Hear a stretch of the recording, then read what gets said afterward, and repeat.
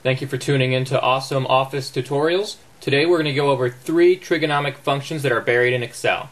As you can see, they are the tangent, the inverse sine, and the cosine.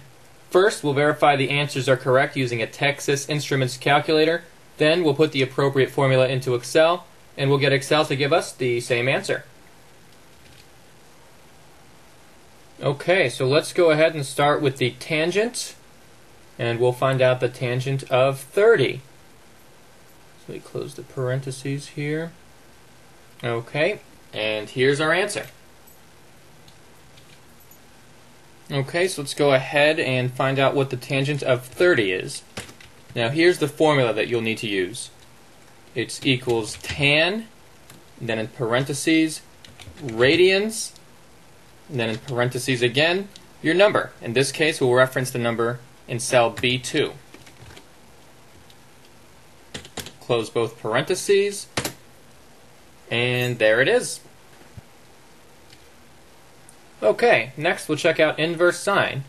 So let's press second, and then sine. That'll give us the inverse sine. And we'll check out the inverse sine of 0.6. And here's our answer. Okay, so this one's a bit more complicated. Certainly not impossible, though. So let's check out the inverse sine of 0.6. To do that, we'll use degrees, and then asyn, and then radians, and then degrees again. And we're going to look up 0.6, which in this case is in cell B3. And we'll close our 4 parentheses. And there's the answer. Again, same as in the calculator. And finally, we'll check out cosine. Let's check out the cosine here of the number 20.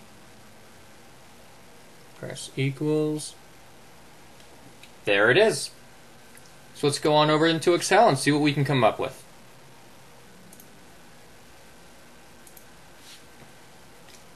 And we want to check out the number 20.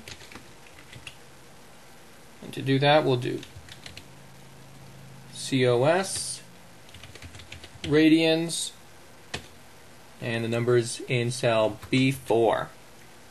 Close the parentheses, and there you have it. That's how you do the top 3 most common trigonometric functions in Excel. Tune in for more awesome office tutorials. See you next time.